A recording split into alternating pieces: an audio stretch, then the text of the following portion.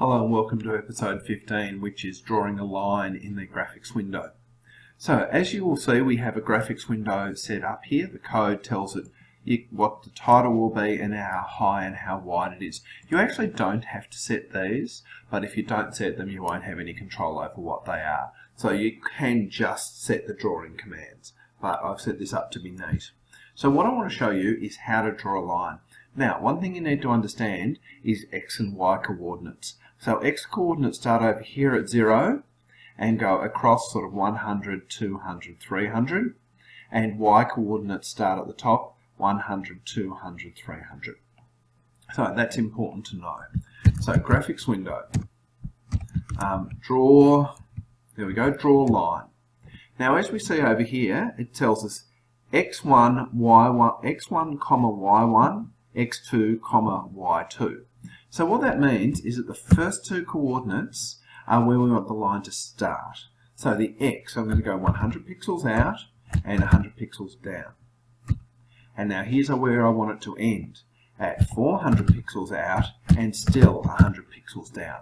So let's run that and see what that looks like. But you're basically giving it where the line starts and where the line finishes. So let's have a look. There we go. So, as you can see, it started 100 pixels out and 100 pixels down, and it ended 400 pixels out and 100 pixels down. So you're giving it the start and finish of the line. Now let's look at another couple of things you can do. You can also change the color of it. So graphics window, pen color equals, I don't know, let's make it yellow.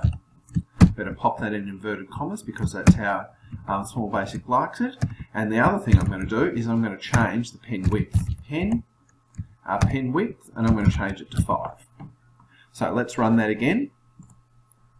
So the line is in exactly the same place. It's still going from 100, 100 to 400, 100. But as you can see, I've changed the color and I have changed the thickness of the line, or the width, which is what it's called in the code. So it is your turn to code. Here's what you're going to do. 3 things. One is you are going to draw a line from 0, 0. So that's right up there in the corner there.